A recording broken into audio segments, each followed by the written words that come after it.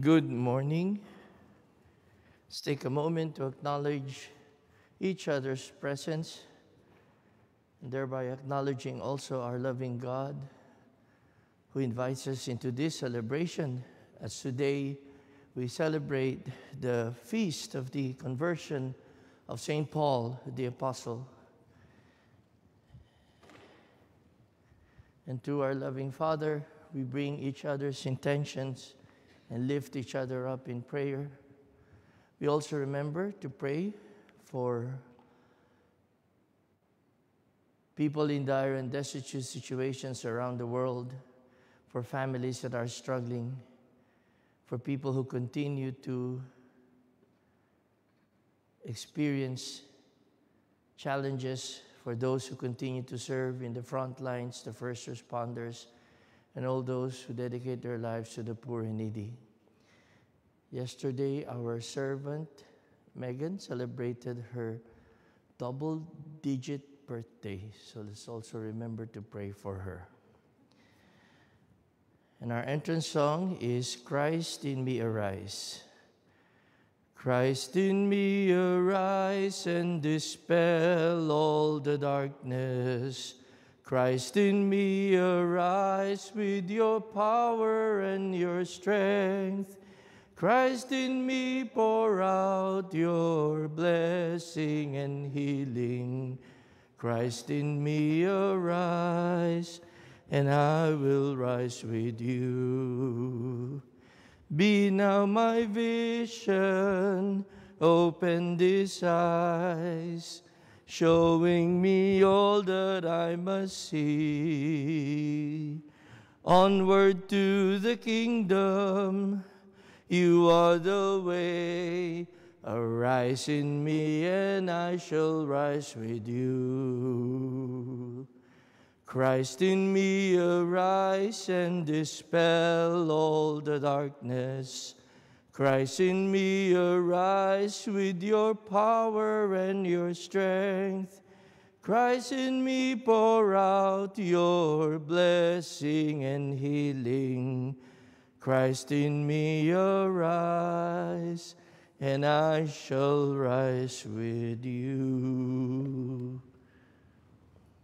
In the name of the Father, of the Son, and of the Holy Spirit, amen. The Lord be with you. Gathered around the sacred altar of God's loving sacrificial meal, we take a moment to open our hearts to His mercy and compassion. You send your apostles into the world. Kyrie eleison. Kyrie eleison. You open our eyes. Christe eleison. Christe eleison. You are the salvation of the world.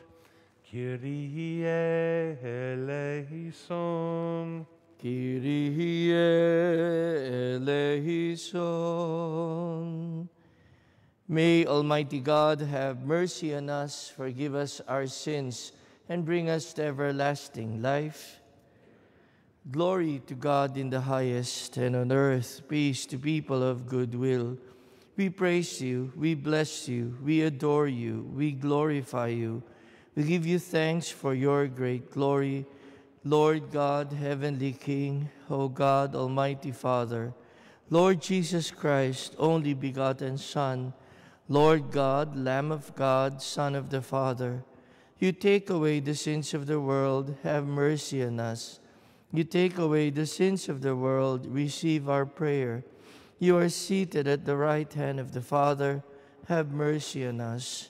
For you alone are the Holy One, you alone are the Lord, you alone are the Most High, Jesus Christ, with Holy Spirit, in the glory of God the Father. Amen. Let us pray.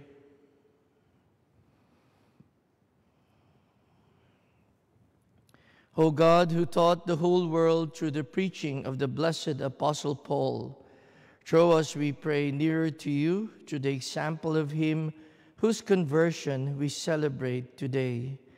And so make us witnesses to your truth in the world. Through our Lord Jesus Christ, your Son, who lives and reigns with you in the unity of the Holy Spirit, God forever and ever.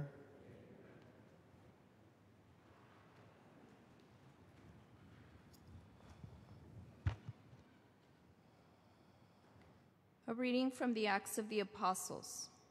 Saul, still breathing new murderous threats against the disciples of the Lord, went to the high priest and asked him for letters to the synagogues in Damascus, that if he should find any men or women who belonged to this way, he might bring them back to Jerusalem in chains. On his journey, as he was nearing Damascus, a light from the sky suddenly flashed around him. He fell to the ground and heard a voice saying to him, "Saul, Saul, why are you persecuting me?" He said, "Who are you, sir?" The reply came, "I am Jesus, whom you are persecuting. Now get up and go into the city, and you will be told what you must do." The men who were traveling with him stood speechless, for they heard the voice, but could not see no one. Saul got up from the ground, but when he opened his eyes, he could see nothing. So they led him by the hand and brought him to Damascus. For 3 days he was unable to see, and he neither ate nor drank. There was a disciple in Damascus named Ananias, and the Lord said to him in a vision, "Ananias." He answered, "Here I am, Lord." The Lord said to him, "Get up and go to the street called Straight, and ask at that house of Judas for a man from Tarsus named Saul. He is there praying, and in a vision he has seen a man named Ananias come in and lay his hands on him, that he may regain his sight." But Ananias replied, "Lord, I have heard from many sources about this man, what evil things he has done to your holy ones in Jerusalem. And here he has authority from the chief priest to imprison on all who call upon your name." But the Lord said to him, "Go for this man, for he is a chosen instrument of mine, to carry my name before Gentiles, before kings, children of Israel. I will show him what he will have to suffer for my name." So Ananias went and entered the house. Laying his hands on him, he said, "Saul, my brother, the Lord has sent me, Jesus, who appeared to you on the way by which you came, that you may regain your sight and be filled with the Holy Spirit." Immediately, things like scales fell from his eyes, and he regained his sight. He got up and was baptized. And when he had eaten, he recovered his strength. He stayed some days with the disciples in Damascus, and he began at once to proclaim Jesus in the synagogues, that he is the Son of God. All who heard him were astounded and said, "Is not this the man who in Jerusalem ravaged those who called upon this name, and came here expressly to take them back into chains to the chief priests?" Saul grew all that stronger and confounded to the Jews who lived in Damascus, proving that this is the Christ. The word of the Lord. Go to all the world and tell the good news. Praise the Lord, all you nations. Glorify him, all you peoples. Go out to all the world. For steadfast is his kindness towards us, and the fidelity of the Lord endures forever. Go out to all the world and tell the good news. Alleluia. Alleluia. Alleluia.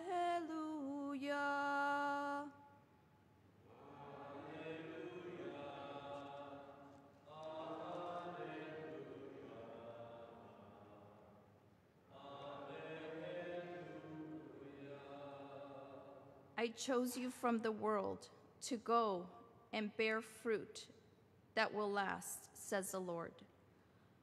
Alleluia. Alleluia. Alleluia.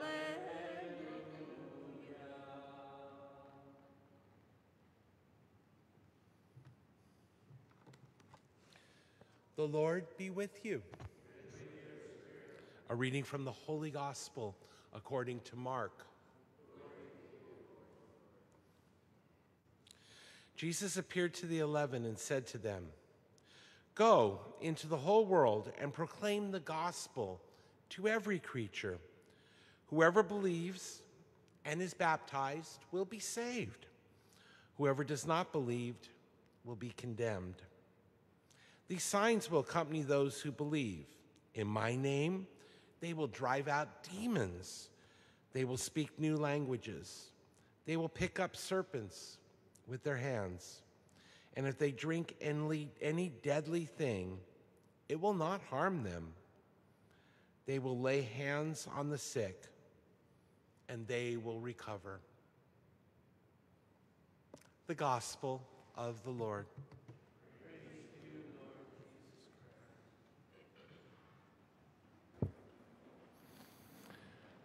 This morning we celebrate the conversion of Saint Ananias. Now wait a minute, you may say, wait a minute, didn't Father Thomas just say the conversion of Saint Paul? Well, there wouldn't have been a conversion of Saint Paul if there was not first a conversion of Ananias. And then we may say, but we heard that Ananias already was a believer. He already was a Christian. But in reality, conversion is not just going from a state of unbelief to belief, but conversion is what each one of us is called to do, and that is to change our ways so we are more in line with the will of God. And that's what we heard St. Ananias do in today's first reading. Change his ways to be more in the way of the will of God. Realize how difficult that must have been for Ananias. After all, he had heard what Saul of Tarsus was doing. Saul of Tarsus was coming not to be a friend, but to arrest people and take them back into chains, including arresting someone like Ananias. And we hear that in his conversation, in his prayer with God. Really? You want me to go to this man? I've heard what he's done in Jerusalem. Probably had heard that he was there at the stoning of St. Stephen. And yet, Ananias was faithful to God despite that difficult conversion. And yes, you and I are called to make conversions in our life, to bring our lives more closely in line with God. Many times a major roadblock to us making a conversion is we already think that we are extremely pious, that we already are doing the will of God. After all, if we think about Saul, he felt that he was absolutely doing God's will because he was bringing what he perceived to be and what the leaders in Jerusalem perceived to be people who were outside the Jewish faith, trying to convert them, trying to stop their negative influence on others. So Saul was doing God's will in his mind. Ananias, as he was living his life in Damascus, He was doing what he felt was God's will, praying constantly, being in close contact. And it's easy for us to look at our devotion, our piety, and say, well, I'm already doing God's will. I don't need a conversion. But we see the importance, the difficulties that they had in order to make that conversion.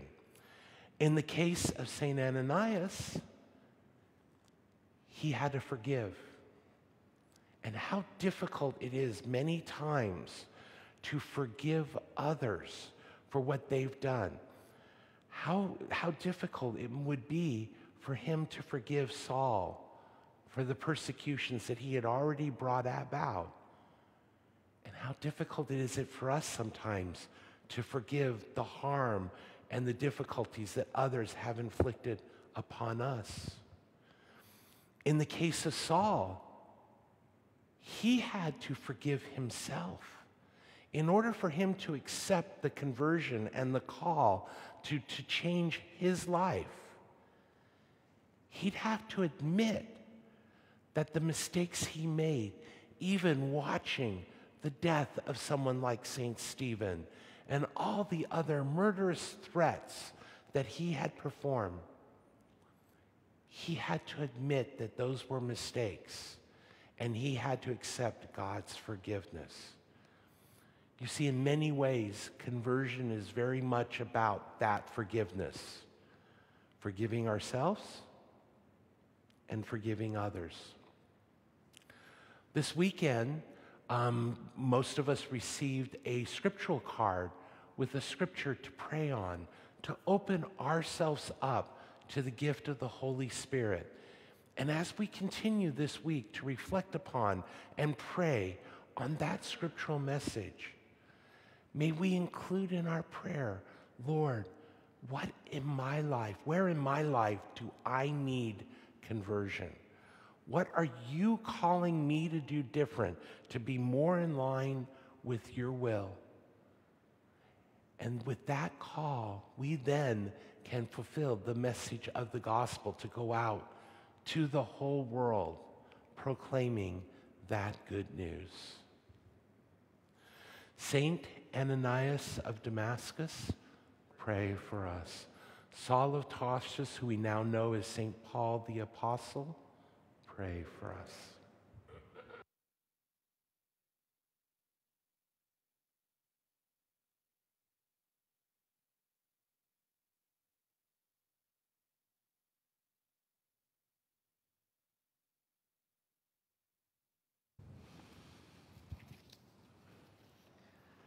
Let us pray for the mission of the Church and the needs of the world redeemed by Christ.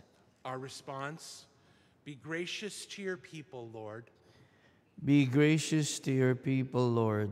That the Pope, bishops, and priests may be zealous in preaching repentance and conversion. Let us pray to the Lord. Be gracious to your people, Lord. That missionaries may have the courage to proclaim the gospel even in difficult places and circumstances. Let us pray to the Lord. Be gracious to your people, Lord. That those who are in doubt or despair may discover the eternal truth, which is Christ. Let us pray to the Lord. Be gracious to your people, Lord. That the elderly, the lonely, and the sick may receive the comfort of God's love in their distress. Let us pray to the Lord. Be gracious to your people, Lord. That the faithful departed may be forgiven of their sins and encounter God in the kingdom. Let us pray to the Lord. Be gracious to your people, Lord. We lift up to the Lord the intentions and petitions we hold dear in our hearts for our families and our loved ones. We pray for the eternal repose of the soul of Ahmed Nakpil and the intentions of David Duran and Megan D. Ragos, for whom this Mass is being offered. We pray to the Lord. Be gracious to your people, Lord. And for the intentions that have been submitted to us in thanksgiving for Roy de la Cruz and for the health, strength, and comfort needed by Frank Lopez, Ian Tennant, the Pope Joy family, Ivan and Giancarlo Aguilar, and the Familia Cifuentes. We pray to the Lord. Be gracious to your people, Lord. And for our dearly departed, A.N., Charito Castillo, Consorcia Magno, Claire Pope Joy, Ging Espiritu, and Ishmael Valenzuela. And for the intentions we have placed in the Ark of Prayer chest, we pray to the Lord. Be gracious to your people, Lord. Father of our Redeemer, as we write our prayers with the intercession of St. Paul, deepen the grace of conversion in our lives. We ask this through Christ our Lord. Amen.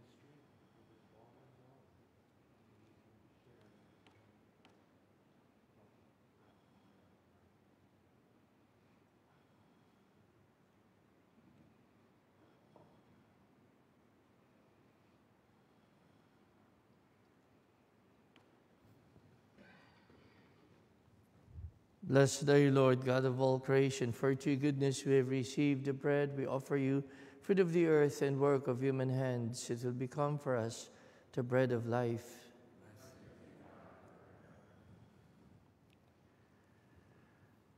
Blessed are you, Lord, God of all creation. For to your goodness we have received the wine. We offer you, fruit of the vine and work of human hands. It will become our spiritual drink.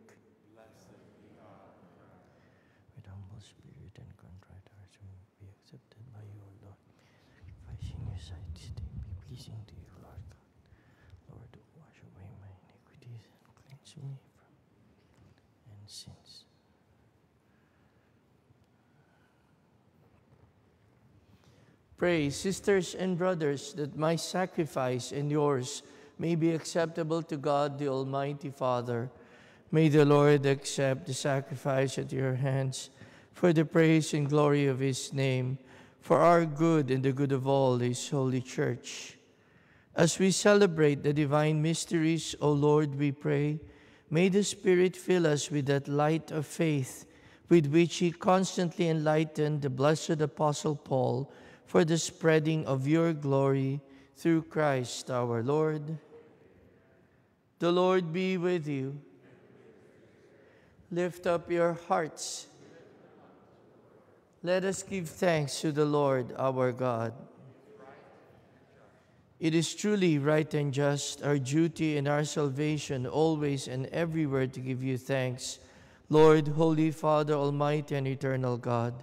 For you, eternal Shepherd, do not desert your flock, but through the blessed apostles watch over it and protect it always, so that it may be governed by those you have appointed shepherds to lead it in the name of your Son. And so with angels and archangels, with thrones and dominions, and with all the hosts and powers of heaven, we sing the hymn of your glory as without end we acclaim. Sanctus, Sanctus,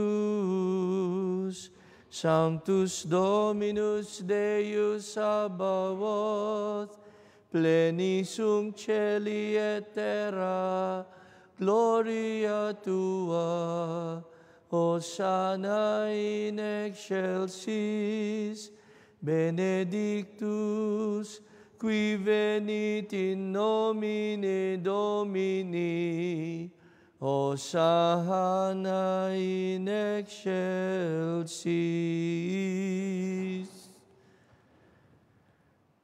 You are indeed holy, O Lord, the fount of all holiness. Make holy, therefore, these gifts, we pray, by sending down your Spirit upon them like the dewfall, so that they may become for us the body and blood of our Lord Jesus Christ. At the time he was betrayed and entered willingly into his passion, he took bread and giving thanks broke it and gave it to his disciples, saying, "Take this, all of you, and eat of it. For this is my body, which will be given up for you."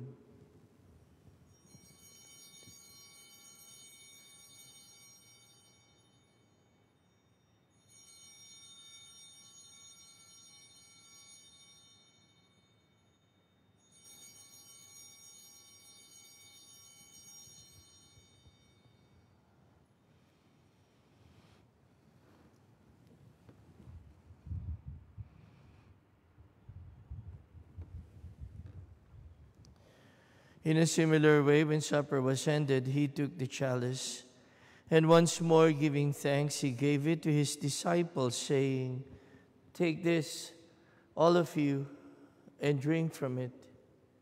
For this is the chalice of my blood, the blood of the new and eternal covenant, which will be poured out for you and for many for the forgiveness of sins. Do this in memory of me."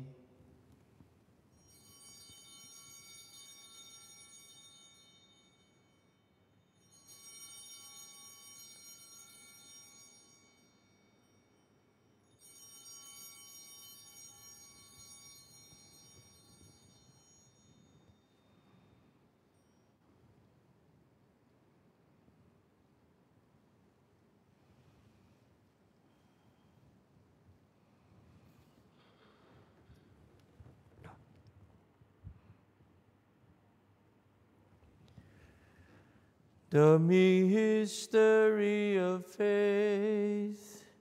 We proclaim your death, O Lord, and profess your resurrection until you come again. Therefore, as we celebrate the memorial of his death and resurrection, we offer you, Lord, the bread of life and the chalice of salvation, giving thanks that you have held us worthy to be in your presence and minister to you. Humbly we pray that partaking of the body and blood of Christ, we may be gathered into one by the Holy Spirit. Remember, Lord, your church spread throughout the world and bring her to the fullness of charity, together with Francis, our Pope, Kevin, our Bishop, Timothy, Thomas, and Todd, his brother bishops, all the bishops, priests, deacons, religious, and all your faithful people. Remember also our brothers and sisters who have fallen asleep in the hope of the resurrection, and all who have died in your mercy. Welcome them into the light of your face. Have mercy on us all, we pray, that with the Blessed Virgin Mary, Mother of God, with blessed Joseph, her spouse, with the blessed apostles, Santiago de Compostela, St. Paul, and all the saints who have pleased you throughout the ages, we may merit to be co-heirs to eternal life, and may praise and glorify you through your Son, Jesus Christ. Through him and with him and in him, O God, Almighty Father, in the unity of the Holy Spirit, all glory and honor is yours, forever and ever. Amen. At the Savior's command, informed by divine teaching, we dare to say, Our Father, who art in heaven, hallowed be thy name. Thy kingdom come, thy will be done, on earth as it is in heaven. Give us this day our daily bread, and forgive us our trespasses, as we forgive those who trespass against us.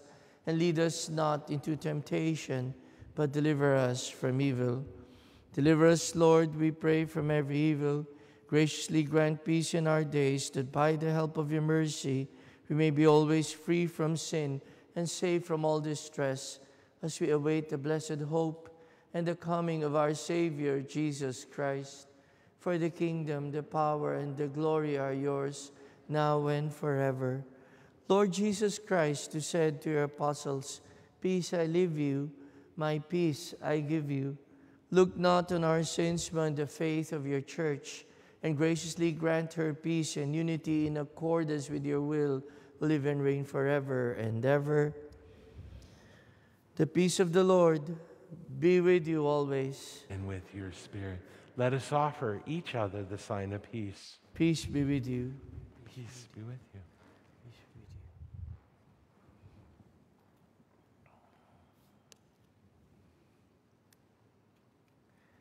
Agnus Dei, qui tollis peccata mundi, miserere nobis. Agnus Dei, qui tollis peccata mundi, miserere nobis. Agnus Dei, qui tollis peccata mundi, dona nobis pacem.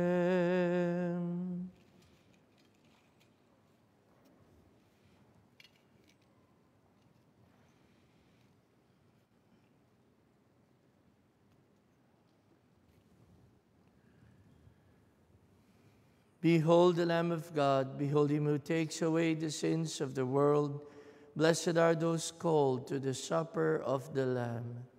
Lord, I am not worthy that you should enter under my roof, but only say the word, and my soul shall be healed.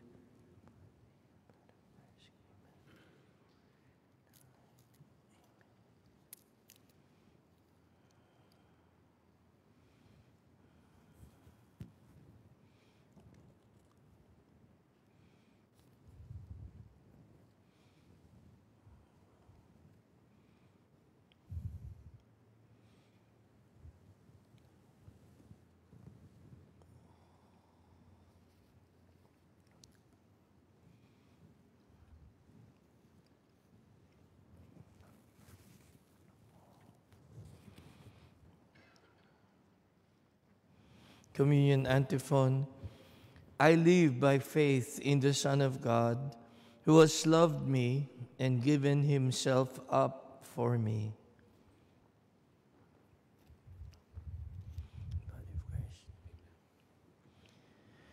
And to our sisters and brothers who are worshiping with us online, and those who are homebound and those unable to receive our Lord Jesus sacramentally, we join in prayer. My Jesus, I believe that you're present in the most holy sacrament. I love you above all things, and I desire to receive you into my soul. Since I cannot at this moment receive you sacramentally, come at least spiritually into my heart. I embrace as if you were already there and unite myself wholly to you. Never permit me to be separated from you. Amen.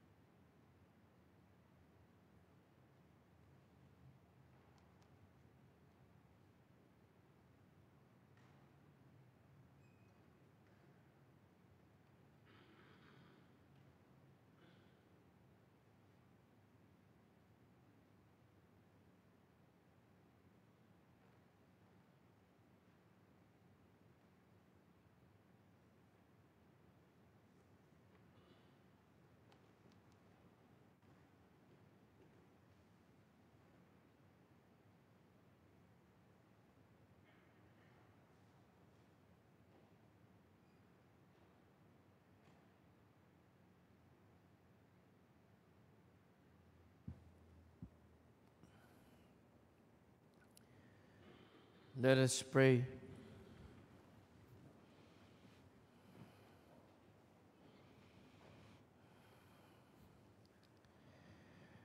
May the sacrament we have received, O Lord our God, stir up in us that fire of charity with which the blessed Apostle Paul burned ardently as he bore his concern for all the churches through Christ our Lord. We now pray to our loving Mother. Hail Mary, full of grace, the Lord is with thee. Blessed art thou amongst women, and blessed is the fruit of thy womb, Jesus. Holy Mary, Mother of God, pray for us sinners, now and at the hour of our death. Amen. And to Saint Joseph, hail, guardian of the Redeemer, spouse of the Blessed Virgin Mary, to you God entrusted his only Son. In you Mary placed her trust. With you Christ was secure and safe.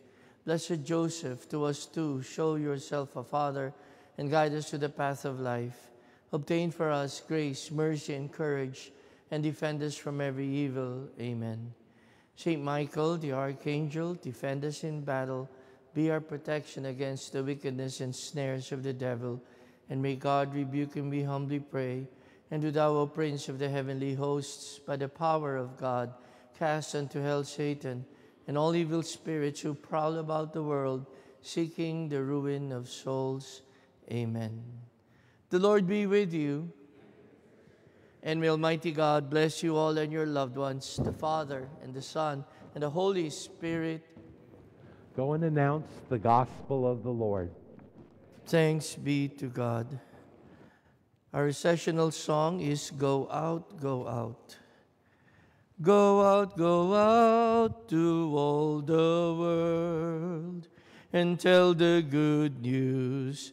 Tell the good news. Go out to all the world and tell the good news. Tell the good news. Praise the Lord, all you nations. Glorify him, all you peoples. Go out to all the world and tell the good news.